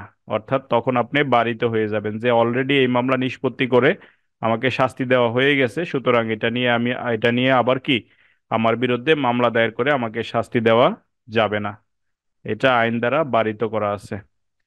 তারপরে সাক্ষ্য আইনের 40 ধারায় আহ এই রেট জুডিকাটার নীতি প্রতিফলন কিছুটা আছে, অর্থাৎ অলরেডি যেটা অ্যাডমিটেড ছিল ওইটা নিয়ে আপনি আবার মামলা দায়ের করতে যেতে পারবেন না। জেনারেল ক্লজেস অ্যাক্টের 26 ধারায়ও ওই যে আপনার ফৌজদারি কার্যবিধিতে আপনি দেখছিলেন 403 ধারায়, তো ওইটার এটা আপনি পাবেন যে কোনো একটা বিষয় নিয়ে একই অপরাধের জন্য আপনি কাউকে 2বার সাজা দিতে পারবেন না, সেটা আপনি জেনারেল ক্লজেস অ্যাক্টে পাবেন এবং সিআরপিসিতে পাবেন। ঠিক একইভাবে কনস্টিটিউশনের সংবিধানে যদি আপনি 35-এর 2 দেখেন তাহলে আপনাকে 2বার ট্রায়ালের মুখোমুখি করা যাবে না, অর্থাৎ একই বিষয় নিয়ে আপনাকে 2বার বিচার করা যাবে না। তো ওইরকম ভাবে অর্থাৎ এগুলোর মধ্যে মূলত রেট জুডিকাটার নীতির প্রতিফলন আছে। দেওয়ানির ক্ষেত্রে সিপিসি, ফৌজদারির ক্ষেত্রে সিআরপিসি, সাক্ষ্য আইনের ক্ষেত্রে এভিডেন্স এবং হচ্ছে আপনার জেনারেল ক্লজ অ্যাক্টের ক্ষেত্রে মূলত আপনি এই 26 ধারাটা দেখতে পারেন। পরীক্ষার মধ্যে জেনারেল ক্লজ অ্যাক্টের 26 ধারাটাই পরীক্ষার মধ্যে আসে যদি ইন্টারপ্রিটেশন অফ স্ট্যাটিউট এবং জেনারেল ক্লজ অ্যাক্ট যেহেতু আছে সংবিধানের সাথে, তখন ওইটা আপনার এখানে আমি বিস্তারিত দেখাই দিব যে ওইখান থেকেও এই প্রশ্নটা পড়তে হয় যে একই বিষয় নিয়ে কাউকে 2বার শাস্তি দেওয়া যাবে না। এগুলো আমরা গত ক্লাসে দেখার চেষ্টা করছিলাম, এগুলো আজকে আর দেখবো না। আমি আপনাদের বলি যে আমি ওই গ্রুপটার মধ্যে, যে গ্রুপটা দেওয়ানি কার্যবিধির জন্য চালু করা হয়েছে, ওইখানে মূলত আপনার আমি যে রেকর্ড ক্লাসগুলো দিব, ওই রেকর্ড ক্লাসগুলো আপনি বাসার মধ্যে অবশ্যই সময় যত দ্রুত পারবেন দেওয়ার সাথে সাথে বা তারপরে যখন সময় পাবেন আপনি দেখবেন। আর যে ক্লাসগুলো লাইভ ক্লাস নিতেছি ওইখানে যাতে ওইগুলো রিপিট না হয় সেটা আমি মেনটেন করব। মূলত একটা লেকচার আমি যেটা দিলাম আপনাদের আহ, আজকে সকালের দিকে মনে হয় বা যখন দিলাম, ওইটার মধ্যে দেওয়ানি কার্যবিধির আপনার হচ্ছে প্রিলিমিনারি প্রস্তুতির জন্য, প্রিলিমিনারি যে পরীক্ষা হয় ওইটা প্রস্তুতির জন্য আপনি বিগত সালের প্রশ্নগুলো বিশ্লেষণ করে আপনার কোন কোন বিষয়গুলো পড়তে হবে বা কি কি প্রশ্নগুলো আপনার জানা থাকা দরকার, ওই একটা লেকচার এবং আরেকটা আমি রেকর্ড ক্লাস দিলে ওই লেকচার, ওই দুইটা লেকচার থেকে মূলত প্রিলিমিনারির জন্য আপনার পাশ করার জন্য যা যা দরকার সেগুলো পেয়ে যাবেন।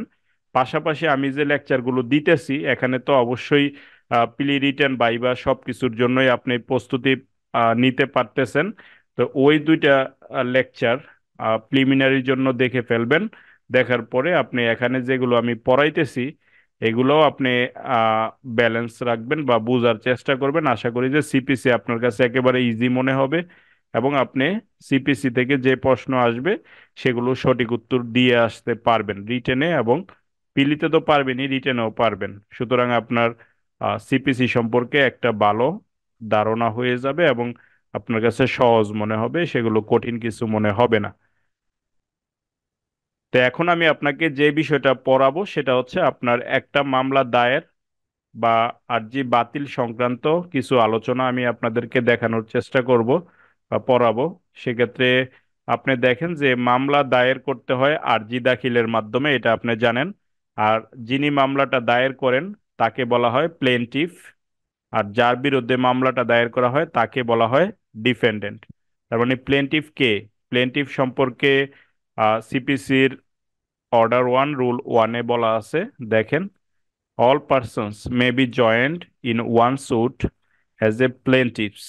তবে শর্ত হলো যে তারা যে দাবিটা করতেছে সেটা অবশ্যই সেম অ্যাক্টের, সেম ট্রানজ্যাকশনের বা সিরিজ অফ অ্যাক্টের অথবা ট্রানজ্যাকশন থেকে সৃষ্টি হয়েছে বা হবে এরকম হবে। এবং এক্ষেত্রে বলা হচ্ছে যে যদি আলাদা আলাদা করে সেপারেট স্যুট করা হয় তাহলে কমন কোশ্চেন অফ ল বা কোশ্চেন অফ ফ্যাক্ট গ্রাউন্ডে ওই মামলা দায়ের করতে কম্পিটেন্ট হয়।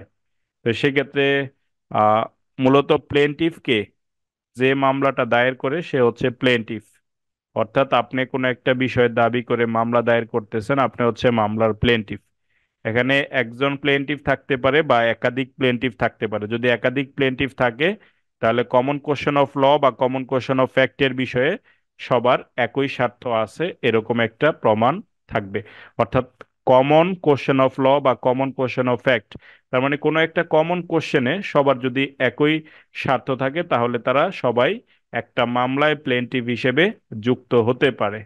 আবার যদি এরকম হয় যে আপনার তারা আলাদা আলাদা মামলা দায়ের করতে পারে ওই একটা ইস্যু নিয়েই, তো সেক্ষেত্রে তাদেরকে একসাথে মামলা দায়ের করার সুযোগ দিলে তাহলে তারা হচ্ছে কি আপনার এখানে আহ মানে হচ্ছে যে যে মাল্টিপ্লিসিটি অফ স্যুট বা একাধিক স্যুট করলে ওই একাধিক মামলা নিষ্পত্তি করার জন্য যে সময় দরকার ওইগুলো সেভ করতে পারতেছে। এই ক্ষেত্রে তারা একটা কমন কোশ্চেন অফ ল গ্রাউন্ডে যদি সবার একই স্বার্থ থাকে তাহলে সবাই চাইলে আপনার প্লেনটিফ হিসেবে একটা মামলায় যুক্ত হতে পারবে।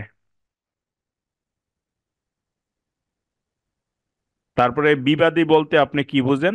বিবাদী মানে হচ্ছে যার বিরুদ্ধে মামলা দায়ের করা হয়, অর্থাৎ আপনি যার বিরুদ্ধে প্রতিকার দাবি করে মামলা দায়ের করতেছেন সে হচ্ছে মামলার বিবাদী। এখন বলা হচ্ছে যদি বাদী আলাদা আলাদা মামলা করার পরে যদি একটা কমন কোশ্চেন অফ ল অথবা ফ্যাক্ট এই গ্রাউন্ডে যদি একটি সাধারণ প্রশ্ন সৃষ্টি হওয়ার আশঙ্কা থাকে তাহলে তাদেরকে একই মামলায় বিবাদী হিসেবে যুক্ত করা যাবে। ওই একই রকম, বাদীটা যেরকম বিবাদীটা একই রকম।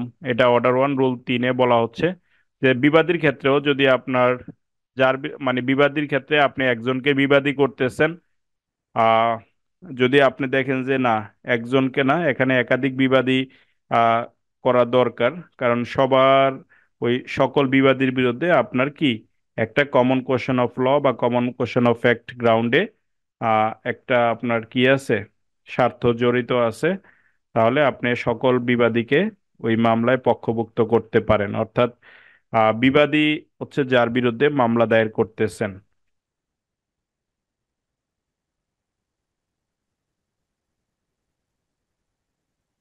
এখন আপনার রিপ্রেজেন্টেটিভ স্যুট, এই রিপ্রেজেন্টেটিভ স্যুট সম্পর্কে আপনাকে একটু ধারণা রাখতে হবে। সেক্ষেত্রে আপনি মনে রাখেন, আপনি আরেকটু আগে সেকশন যখন আপনি 11 পড়তেছেন, 11 সেকশনের যখন আপনি এক্সপ্লানেশন দেখতেছিলেন, এক্সপ্লানেশন হচ্ছে 6, এক্সপ্লানেশন 6 যখন দেখতেছিলেন তখন কি দেখছিলেন, কারো কি মনে আছে? সেকশন 11-এ এক্সপ্লানেশন 6, 6 নম্বর যে এক্সপ্লানেশনটা ছিল, ওইখানে কি দেখছিলেন মনে আছে?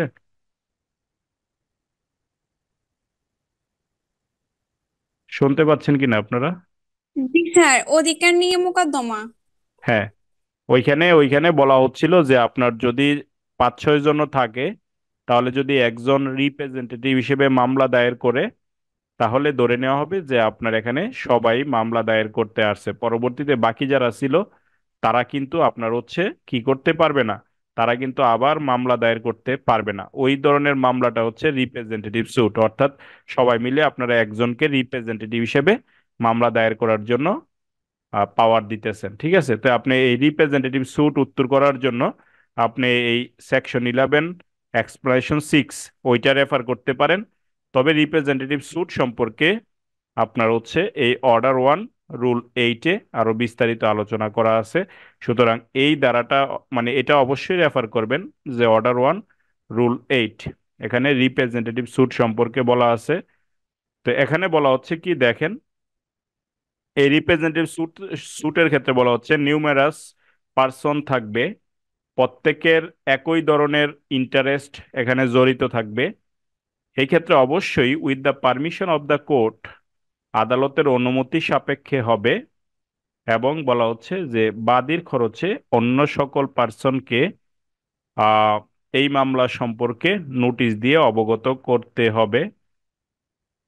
আর তারপরে বলা হচ্ছে যে নোটিশটা দিতে পারে আইদার বাই পার্সন সার্ভিস, ব্যক্তিগতভাবে, অথবা বাই পাবলিক অ্যাডভার্টাইজমেন্ট, বিজ্ঞাপনের মাধ্যমেও নোটিশ দিতে পারেন। দেওয়ার পরে তারপর উপরের পরিস্থিতিতে একাধিক ব্যক্তির পক্ষে যদি একজন বাদী হয়ে মামলা দায়ের করে, বা সবার পক্ষে যদি একজন বিবাদী আত্মপক্ষ সমর্থন করে, তাহলে সেটা হবে রিপ্রেজেন্টেটিভ স্যুট। তার মানে এখানে রিপ্রেজেন্টেটিভ স্যুট অর্ডার 1 রুল 8 অনুযায়ী রিপ্রেজেন্টেটিভ স্যুট হতে হলে কতগুলো শর্ত পূরণ করতে হবে। একটা হচ্ছে এখানে অসংখ্য ব্যক্তি জড়িত থাকবে, প্রত্যেকের একই ইন্টারেস্ট বা স্বার্থ থাকবে। এক্ষেত্রে অবশ্যই আদালতের পারমিশন সাপেক্ষে আপনাকে মামলাটা দায়ের করতে হবে। এবং যদি আপনি মামলা দায়ের করেন, তাহলে আপনি যারা যারা এখানে অন্যান্য ব্যক্তি জড়িত আছে সবাইকে ওই বাদী নিজ খরচে কি করবে, আপনার নোটিশ দিয়ে অবগত করতে হবে। এক্ষেত্রে নোটিশটা দিতে পারে সে ব্যক্তিগতভাবে, অন্যান্য যারা আছে তাদেরকে অবগত করতে পারে, অথবা সে পাবলিক অ্যাডভার্টাইজমেন্টের মাধ্যমেও অবগত করতে পারে। যদি এভাবে করে যদি একাধিক বাদীর পক্ষে একজন, অথবা একাধিক বিবাদীর পক্ষে একজন বিবাদী প্রতিনিধিত্ব করে, তাহলে এই ধরনের মামলাকে বলা হবে রিপ্রেজেন্টেটিভ স্যুট। কথা বুঝতে পারছেন? তাহলে এখানে রিপ্রেজেন্টেটিভ স্যুট সম্পর্কে এগুলো জেনে রাখেন। বাকি যে প্রশ্নগুলো আছে এগুলো আহ আপনি চাইলে পিডিএফ থেকে পড়ে নিবেন, আর না চাইলে পড়া দরকার নেই, এগুলো অতিরিক্ত প্রশ্ন। যে যদি আপনি রিপ্রেজেন্টেটিভ স্যুট দায়ের করতে চাচ্ছেন, যদি আপনার কি করা হয় যে রিপ্রেজেন্টেটিভ স্যুট করার জন্য আপনাকে অ্যাকসেপ্ট করতেছে না বা আদালত পারমিশন দিতেছে না, তাহলে কি করবেন? তাহলে আপনি বলা হচ্ছে যে এখানে আপনাকে রিভিশন করার একটা সুযোগ থাকবে। অর্থাৎ আপনি জেলা জজ আদালতে চাইলে রিভিশন দায়ের করতে পারেন, এক্ষেত্রে ন্যায় বিচারের স্বার্থে রিভিশন দায়ের করতে পারেন। এবার আসেন আপনার এখান থেকে আরেকটা বিষয় আপনাকে জানতে হবে, যে একটা মামলার আর্জি আপনি দাখিল করলেন, তো অর্ডার 1-এ আপনাকে আরেকটা বিষয় আছে যে মিড জয়েন্ডার এবং নন জয়েন্ডার অফ পার্টিস। এই মিড জয়েন্ডার এবং নন জয়েন্ডার যে পার্টিস, তাদের সংযুক্ত করার বিষয়টা আপনার হচ্ছে অর্ডার 1-এর রুল 9 এবং রুল 13-এ বলা আছে। তার মানে অর্ডার 1 থেকে আপনাকে আরো একটা বিষয় জানতে হবে, সেটা হচ্ছে মিড জয়েন্ডার এবং নন জয়েন্ডার অফ পার্টিস। তো মিড জয়েন্ডার এবং নন জয়েন্ডার পার্টিস বলতে আপনি কি বুঝেন, এটা যদি আপনি ডেফিনেশনটা শিখতে চান তাহলে রুল 9-এ দেখেন, অর্ডার 1 রুল 9। মিড জয়েন্ডার মানে হলো যাকে মামলা পক্ষভুক্ত করা দরকার ছিল না তাকে যদি আপনি পক্ষভুক্ত করেন তাহলে সেটাকে বলা হবে মিড জয়েন্ডার। অর্থাৎ কোনো একটা মামলায় আপনার যাকে পক্ষভুক্ত করা দরকার ছিল না তাকে যদি আপনি পক্ষভুক্ত করেন তাহলে সেটাকে বলা হবে মিড জয়েন্ডার। আরেকটা আসেন নন জয়েন্ডার। কোনো একটা মামলায় যাকে আপনার পক্ষভুক্ত করা দরকার ছিল কিন্তু আপনি তাকে পক্ষভুক্ত করেন নাই, তাকে বাদ দিয়ে দিছেন, তাহলে সেটাকে বলা হবে নন জয়েন্ডার। অর্থাৎ এখানে বলা হচ্ছে কোনো একটা মামলায় কাউকে পক্ষভুক্ত করা প্রয়োজন ছিল কিন্তু আপনি তাকে বাদ দিয়ে দিয়েছেন, অর্থাৎ আপনি তাকে কি করেন নাই, মামলায় পক্ষভুক্ত করেন নাই, তাহলে সেটাকে বলা হবে নন জয়েন্ডার। তো পরীক্ষার মধ্যে যদি আসে মিড জয়েন্ডার এবং নন জয়েন্ডার বলতে আপনি কি বুঝেন? মিড জয়েন্ডার মানে হচ্ছে যাকে দরকার ছিল না তাকে পক্ষভুক্ত করে রাখছেন, আর নন জয়েন্ডার মানে হচ্ছে যাকে পক্ষভুক্ত করা দরকার ছিল তাকে আপনি করেন নাই। এখন আপনি মামলা দায়ের করছেন, তাহলে আরেক পক্ষ জবাব দিবে, তাহলে ওই পক্ষই আপনার আপত্তিগুলো দিবে। সেক্ষেত্রে যদি আপনি মিড জয়েন্ডার বা নন জয়েন্ডার করে থাকেন সেক্ষেত্রে আপত্তি জানানোর বিষয়টা আপনি খেয়াল করেন। আর রুল 13-এ বলা হচ্ছে যে কখনো যদি কাউকে কোনো মামলায় মিড জয়েন্ডার বা নন জয়েন্ডার করা হয় তাহলে অবজেকশন করতে পারবেন বা অবজেকশন করতে হবে কখন? At the earliest possible opportunity. আপনি আহ, যখনই এটা বুঝতে পারবেন অ্যাজ আর্লি অ্যাজ পসিবল আপনাকে অবজেকশন জানাইতে হবে, অথবা ইস্যু মানে ইস্যু সেটেলিং করার সময় বা তার পূর্বে। অর্থাৎ settling of issues, issue settle করার পূর্বে অথবা ইস্যু সেটেল করার সময়। তার মানে ওই যে আমি ফ্রেমিং অফ ইস্যুস পড়ব ওই সময়ের আগে, অথবা ওই ফ্রেমিং অফ ইস্যুস যখন গঠন করতেছে ওই সময়ে বা তার পূর্বে, অ্যাট আর্লিয়েস্ট পসিবল অপরচুনিটি যখন আপনার থাকতেছে ওই সময়ের মধ্যে আপনি আপত্তি দাখিল করতে হবে। যদি অবজেকশন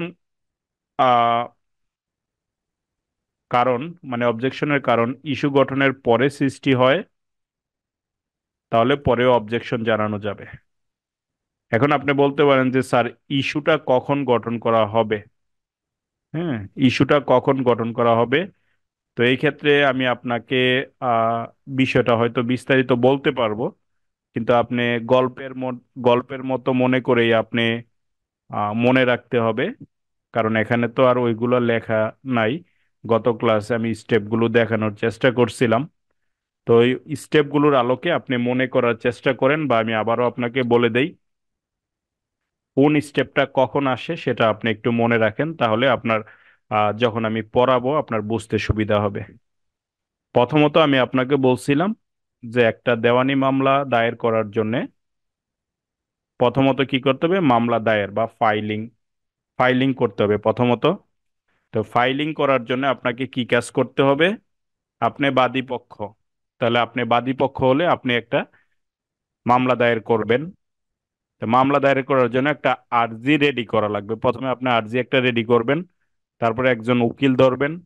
উকিল ধরার পরে ওই উকিল কি করবে, মানে উকিলে আর্জিটা রেডি করবে, জাস্ট আপনি উকিলের কাছে গেলে দেন উকিল তো ওইখানে লাইসেন্স প্রাপ্ত একজন অ্যাডভোকেট, তখন ওনার যে ওকালতনামা আছে ওই ওকালতনামা উনি নিবে। আপনি যে যে দাবিগুলো করতেছেন ওই দাবি করার জন্য আপনার মানে দাবির সপক্ষে যে ডকুমেন্টগুলো আছে সেই ডকুমেন্টগুলোর ফটোকপি উনি নিবে। তারপরে আপনার এনআইডি কার্ড থাকলে এনআইডি কার্ডের ফটোকপি নিবে। তারপরে আপনার হচ্ছে আহ উনি আর্জিটা রেডি করার পরে এই আর্জিটা কোর্টের যে সেরেস্তাদার সেকশন আছে ওই সেরেস্তাদারের কাছে আর্জিটা কি করবে, দাখিল করবে। তো এখন মানে ফাইলিং করার জন্য আর কি, তো সেক্ষেত্রে মনে রাখবেন যে আপনার এখানে ওই সেরেস্তাদার যে ফাইলিং রেজিস্টারে এন্ট্রি করবে মানে তার পূর্বে, অর্থাৎ আপনি ওই আর্জির সাথেই আপনি হচ্ছে যতজনকে বিবাদী করতেছেন আর্জিতে, ওই বিবাদী বরাবরে সমন পাঠানোর জন্যে, মানে সমন পাঠাইতে হবে, যেহেতু মামলাটা দায়ের করার পরে বিবাদীকে তো জানাইতে হবে যে আপনার বিরুদ্ধে একটা মামলা দায়ের করা হয়েছে। ওইটা জানানোর জন্য সমন পাঠাইতে হবে। তো সমন পাঠানোর জন্য আপনি যে সমনের যে খরচ, ওই খরচটা আপনি দিয়ে দিতে হবে মামলা দায়েরের সময়। এবং আপনি যে আর্জিটা দাখিল করতেছেন ওই আর্জিটার ফটোকপি আপনাকে, যতজন বিবাদী আছে আহ ততজন বিবাদীর জন্য আপনি ফটোকপি দিয়ে দিতে হবে। এখন আর্জি যদি আপনার অনেক বেশি বড় হয়, তাহলে আপনি চাইলে মূল কথাগুলো লিখে যার যার বিরুদ্ধে মামলা দায়ের করতেছেন আপনি ওইটা একটা সংক্ষিপ্ত ভাবে ওইটার একটা ফরম্যাট আপনি রেডি করে দিতে পারেন, আর যে সমনের সাথে এটা পাঠিয়ে দিবেন যে যাদের বিরুদ্ধে মামলা দায়ের করছি তারা জানতে পারবে। তখন আপনি কি করলেন, যে আপনার হচ্ছে ওই সমনের জন্য যে খরচ ওইগুলো আপনাকে দিয়ে দিতে হবে সাথে। আপনি জানেন যে সমন, আবার আমরা যখন সমনের লেকচারটা নেক্সট ক্লাসে যদি পড়ি আমরা দেখব যে সমন আপনি ডাকযোগে পাঠাইতে হবে, আবার আপনি সরাসরিও মানে পার্সোনালি আপনি ব্যক্তিগতভাবে জারি করতে পারেন। তো আপনার আহ, ব্যক্তিগতভাবে জারি করলে আপনি সার্ভিস রিটার্ন এটা ফিরে আসবে। আর যদি আপনি ডাকযোগে পাঠান তাহলে আপনার অ্যাকনলেজমেন্ট ডিউ, যেটা আমরা বলি এডি, তো ওইভাবে আপনাকে প্রাপ্তি স্বীকার সহ পাঠাইতে হবে। তো সেক্ষেত্রে দুইভাবেই পাঠাইতে হবে আপনাকে সমনটা ডাকযোগে এবং হচ্ছে ব্যক্তিগতভাবে। আপনি পাঠানোর জন্য যে খরচ, ডাকযোগে পাঠানোর জন্য যে পোস্টাল যে বিধান আছে, ওই পোস্টাল মানে অ্যাকনোলেজমেন্টের যে স্লিপ, সেটা সহ আপনাকে জমা দিতে হবে। তো সেক্ষেত্রে আপনি মামলার আর্জি, বাদীর এনআইডির ফটোকপি থাকলে এনআইডির ফটোকপি, মামলার সমর্থনে যে কাগজপত্রগুলো আপনি সংগ্রহ করতে পারলেন সেটার ফটোকপি, আপনার হচ্ছে যে ডাক সমন বা পদাতিক সমন যেটাই আপনি প্রেরণ করেন ওই সমনের খরচ, তারপরে আপনার হচ্ছে আর্জির যতগুলো বিবাদী করলেন যতজন আর্জি ততগুলো কপি দিয়ে আপনি সেরেস্তাদারের কাছে, তার সাথে সাথে কিন্তু আপনাকে মামলার কোর্ট ফিও দিতে হবে। মামলার কোর্ট ফিও দিতে হবে, এই বিষয়গুলো দিয়ে আপনি আর্জিটা সেরেস্তাদারের কাছে দিতে হবে। দেন সেরেস্তাদার রেজিস্টারে এন্ট্রি করে তারপরে সেটা ফাইলিং রেজিস্টারে এন্ট্রি করতেছে। তারপরে সেটা কি করবে, আপনার হচ্ছে বিচারক কর্তৃক গৃহীত হবে। তারপরে আপনি সমন পাঠাবেন। এখন আপনি যে সমন, মানে সমন তো কোর্ট থেকেই পাঠাবে আর কি। তো সেই ক্ষেত্রে সমন পাঠানোর জন্য আপনার হচ্ছে আহ বিচারক একটা তারিখ দিয়ে দিবে যে এত তারিখে সমন ফেরতের জন্য দিন ধার্য আছে। তাহলে সমন ফেরতের জন্য দিন ধার্য থাকলে ওই তারিখে সমন আবার জারি হয়ে ফেরত আসবে। তো এটা মূলত আপনি জানেন যে এটা হচ্ছে আপনার সমনটা জারি করার জন্য যে বিধান আছে ওই বিধান অনুযায়ী যে কাগজপত্রগুলো আপনি ফর্মটা পূরণ করে জমা দিলেন, এবং হচ্ছে আপনার যে খরচটা আপনি দিলেন ওই খরচ আলোকে এখানে জারিকারক আছে নেজারত সেকশনে। তো জারিকারক মূলত এগুলো জারি করবে। আর নেজারত থেকে নাজির যিনি আছেন উনি এটা অ্যাসাইন করে দিবে কোন জারিকারক এটা মানে জারি করে আসবে। তো ওই আলোকে সমনটা জারি হবে। তো সমনটা যখন জারি হয়ে আসবে তখন বিবাদী জানতে পারবে যে তার বিরুদ্ধে একটা দেওয়ানি মামলা দায়ের করা হয়েছে। তো এখন এই সমনটা জারি করার পরে যখন আদালতে আসবে তখন আদালত বলবে কি যে যেহেতু সমনটা জারি হয়ে আসছে সুতরাং এখানে বিবাদী তাহলে 30 দিনের মধ্যে জবাব দাখিল করবে। তো এখানে 30 দিন না 30 কার্য দিবস সেটা আমরা অর্ডার 8 যখন পড়ব তখন আমরা অর্ডার 8-এ আছে রিটেন স্টেটমেন্ট, সেটা বিস্তারিত আমরা দেখব। যেখানে 30 কার্য দিবস, আগে ছিল 30 দিন, এখন 30 কার্য দিবসের মধ্যে তিনি রিটেন স্টেটমেন্ট বিবাদী দাখিল করবে। এন্ড বিবাদী যে রিটেন স্টেটমেন্ট দাখিল করবে মানে জবাব আর কি, তো ওইটাও বিবাদী আবার একজন আইনজীবীর কাছে যেতে হবে। ওই আইনজীবীকে বলতে হবে যে আমার বিরুদ্ধে এই মামলা দায়ের করছে, তো এগুলো আসলে আমি সবকিছু ডিনাই করতেছি, কোনোটাই সত্য না। তো সেই ক্ষেত্রে আহ ওই অ্যাডভোকেট যিনি বিবাদী পক্ষে থাকবেন উনি ওকালতনামা সহ উনি লিখিত জবাব দিবেন। তো এই যদি লিখিত জবাব দেন তাহলে লিখিত জবাব দিলে বাদীর আর্জি আসছে, বিবাদীর লিখিত জবাব আসছে, তাহলে কোর্ট লিখিত জবাব ওইটা গৃহীত করে দেন আপনার হচ্ছে একটা তারিখ দিবে যে এই তারিখে আপনারা এডিআর করবেন। এডিআর মানে অল্টারনেটিভ ডিসপিউট রেজুলেশন, অর্থাৎ অল্টারনেটিভ ডিসপিউট রেজুলেশনের মাধ্যমে মামলাটা সোলের সূত্রে বা আপস সূত্রে এটা মীমাংসা করে ফেলেন। কারণ এটা আপনার হচ্ছে আপনি জানেন যে অল্টারনেটিভ ডিসপিউট রেজুলেশন এটা যেহেতু আহ, বাধ্যতামূলক করা হয়েছে, সেক্ষেত্রে এই ধাপে অগ্রসর হতে হবে। আর যদি সমন পাওয়ার পরে বিবাদী যদি আপনার কি হয়, কোনো খবরই না নেয়, কেয়ারই না করে যে দূর কিসের মামলা, এইসব মামলা কিছু না, তাহলে আদালত দেখবে যে সমন যথাযথভাবে জারি হয়েছে। সুতরাং যেহেতু ওই বিবাদী কোনো কেয়ার করতেছে না, তাহলে বাদী পক্ষের আইনজীবী বলতে পারে যে এটা তাহলে আহ বিবাদীকে যথাযথভাবে জানানো হয়েছে, বিবাদী নির্দিষ্ট সময়ের মধ্যে রিটেন স্টেটমেন্ট বা লিখিত জবাব দাখিল করে নাই, সুতরাং এটা কি হয়ে যাবে, এটা একতরফা শুনানিতে চলে যাবে, অর্থাৎ এটা একতরফা নিষ্পত্তি হবে। সেক্ষেত্রে একতরফা শুনানির জন্য দিন ধার্য রাখবে। আর যদি রিটেন স্টেটমেন্ট দাখিল করার পরে যদি আপনার হচ্ছে কি হয় যে এডিআর এর জন্য পাঠানো হয়, তো এডিআর যদি না হয় তাহলে আপনার হচ্ছে কি হবে, এডিআর যদি না হয় তাহলে হচ্ছে আপনার মামলার পরবর্তী ধাপ আসবে যে যেহেতু এডিআর হয় নাই, মানে অল্টারনেটিভ ডিসপিউট রেজুলেশনের মাধ্যমে আপস মীমাংসা হয় নাই, সুতরাং এখানে ফ্রেমিং অফ ইস্যুজ বা ইস্যু গঠন করার জন্য দিন ধার্য রাখবে। এক্ষেত্রে ইস্যু গঠন করার জন্য দিন ধার্য রাখলে কি হবে, ওই বাদী পক্ষ এবং বিবাদী পক্ষ দুই পক্ষই হাজিরা দিতে হবে।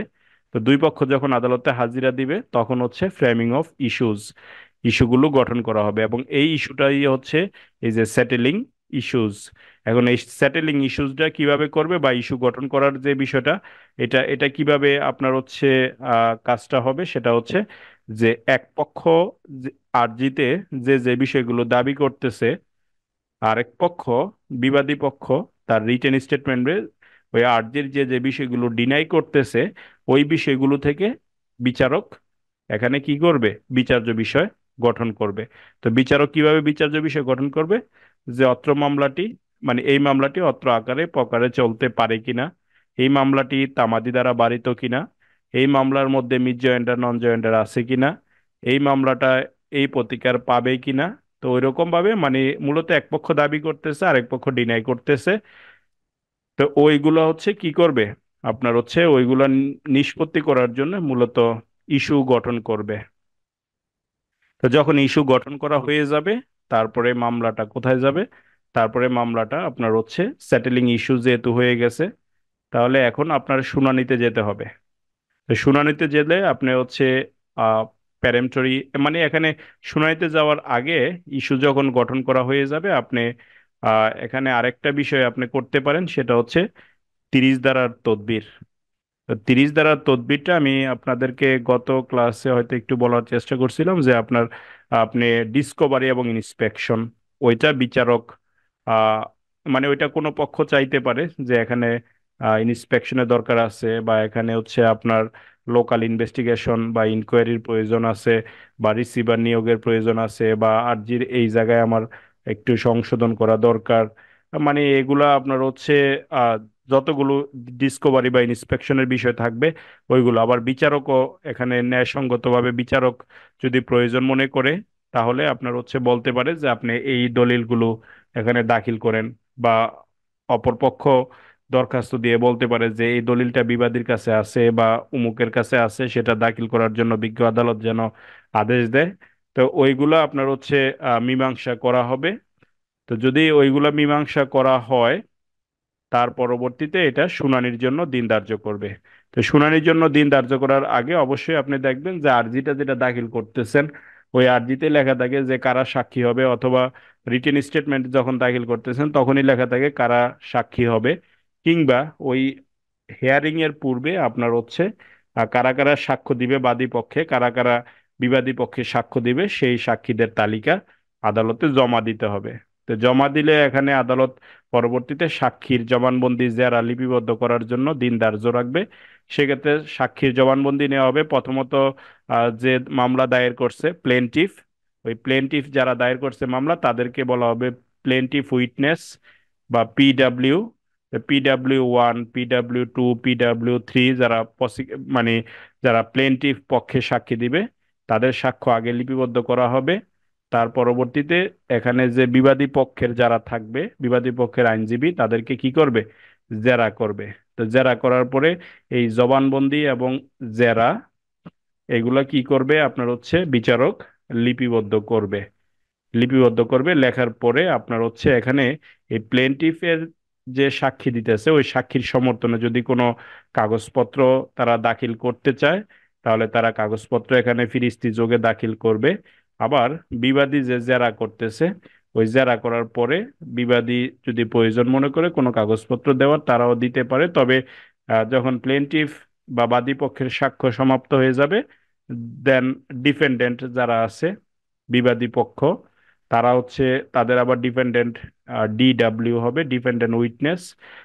তাদের 1, 2, 3 যারা থাকবে তাদের সাক্ষ্যগুলো বিবাদী পক্ষ প্রথমে জবানবন্দি গ্রহণ করবে, দেন বাদী পক্ষ আবার তাদেরকে জেরা করবে। এক্ষেত্রে বিবাদী পক্ষ যখন জবানবন্দি গ্রহণ করতেছে তাদের যদি কোনো দলিলপত্র এখানে দাখিল করার জন্য দরকার হয় তো সেক্ষেত্রে তারা চাইলে ওইগুলো ফিরিস্তি যোগে দাখিল করতে পারবে।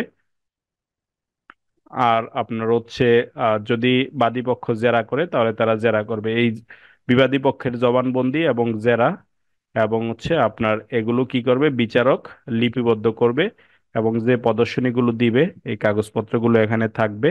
দেন আপনার হচ্ছে এই জবানবন্দি এবং জেরা এই দুইটা যখন শেষ হয়ে যাবে অর্থাৎ পেরেম্পটরি হিয়ারিং বলা হয় এটাকে, পেরেম্পটরি হিয়ারিং বা পিএইচ যদি শেষ হয়ে যায় এবং একদিনে যদি পিএইচ শেষ করতে না পারে তাহলে ফার্দার পেরেম্পটরি হিয়ারিং এর জন্য ডেট রাখবে।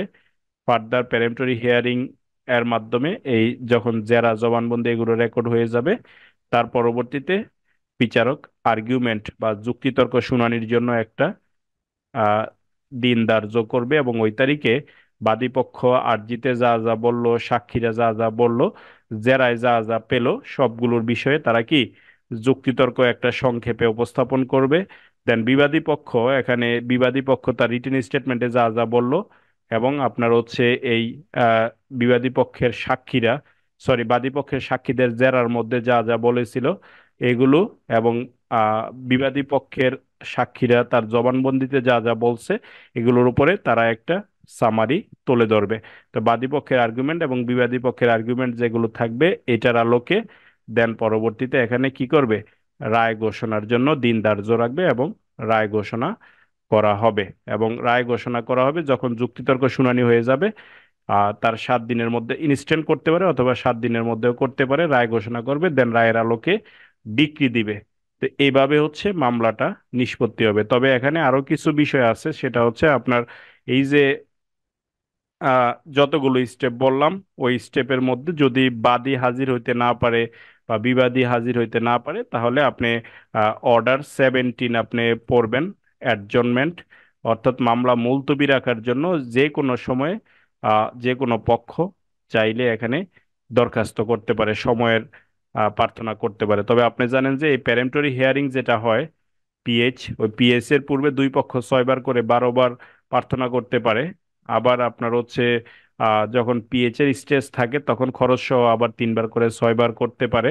তো ওই রকম ভাবে আপনার হচ্ছে যতবার তারা প্রার্থনা করার সুযোগ থাকবে ততবার সমন প্রার্থনা মানে সময় প্রার্থনা করতে পারবে। আবার যখন রিটেন স্টেটমেন্ট দেওয়ার জন্য আপনি জানেন যে যখন সমনটা জারি হয়ে আসলো তখন রিটেন স্টেটমেন্ট দেওয়ার জন্য 30 কার্যদিবস সময় আপনি দিলেন, ওই 30 কার্যদিবসের মধ্যে সময়ের মধ্যে রিটেন স্টেটমেন্ট দিল না, তখন আদালতে এসে আবার বিবাদী পক্ষের আইনজীবী সময়ের সময় দেওয়ার জন্য প্রার্থনা করতে পারে এবং আপনি ন্যায় বিচারের স্বার্থে তখন আপনি আবার পরবর্তী 30 কার্যদিবসের সময়ের মধ্যে যেই কোনো দিন আপনি আহ সময় দিতে পারেন। তো এভাবে আপনি হচ্ছে যখনই সময় প্রার্থনা করবে আপনি সময় দিতে পারেন। আপনি যদি মনে করেন যে নির্দিষ্ট আইনে যতটুকু সময় দেওয়া দরকার আছে ওই সময় নেওয়া হয়ে গেছে তারপরে বা কতদিন তারা সময় নিতে পারবে ওই সময় নিয়ে গেছে, দেন আপনি চাইলে ন্যায় বিচারের স্বার্থে পরবর্তীতে আপনি চাইলে শেষবারের মতো দিতে পারেন, আর না দিতে পারলে আপনি পরবর্তী স্টেপে চলে যাবেন। তো এই হচ্ছে বিষয়। এবং আপনার যখন রায় দেওয়া হয়ে যাবে, রায়ের পরে আপনার হচ্ছে ডিক্রি দিতে হবে। তো ডিক্রিটা মূলত রায় ঘোষণার 7 দিনের মধ্যে আপনাকে ডিক্রি দিতে হবে, মানে রায়ের আলোকে আপনি ডিক্রি প্রস্তুত করবেন। তো এই আলোকে ডিক্রি প্রচার করলে দেন আপনার এই মামলা নিষ্পত্তি হয়ে যাবে। তারপরে যদি আপনার এটা এক্সিকিউশনের দরকার হয়, ওইটা মামলা এক্সিকিউশনের জন্য দরখাস্ত করতে হবে। আর যদি কোনো পক্ষ অ্যাগ্রিভ হয় তাহলে সে আপিল করতে পারবে। এরপরে হচ্ছে আপনার আপিলে যদি সে না পারে তাহলে এখানে রিভিউ করে মামলা নিষ্পত্তি করতে হবে, বা রিভিউ আগে করলো দেন আপিল করতে পারবে। আর রিভিউ করলে আপিল করতে পারবে না, কিন্তু রিভিউ করলো, রিভিউতে শেষ। তারপরে যদি আপিল করার সুযোগ থাকে আপিল করলো, ওইরকম ভাবে মামলাটা নিষ্পত্তি হবে। এই হচ্ছে আজকের আলোচনা। বুঝতে পারছেন আপনারা? জি স্যার, বুঝতে পারছি স্যার। প্রথম হ্যাঁ, ক্লাসের স্যার ভিডিওটা আমাদের আপলোডটা কবে দিবেন স্যার?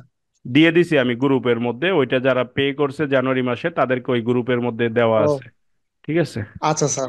আচ্ছা স্যার, আচ্ছা, ঠিক আছে। আর স্যার, ঠিক আছে। হ্যাঁ। ওই যে আপনার লাস্ট দিনে একটা স্যার একদিন একটা সমস্যা হয়েছিল স্যার, ওই যে আপনার মুসলিম আইন করতে যে অনেকক্ষণ বাধা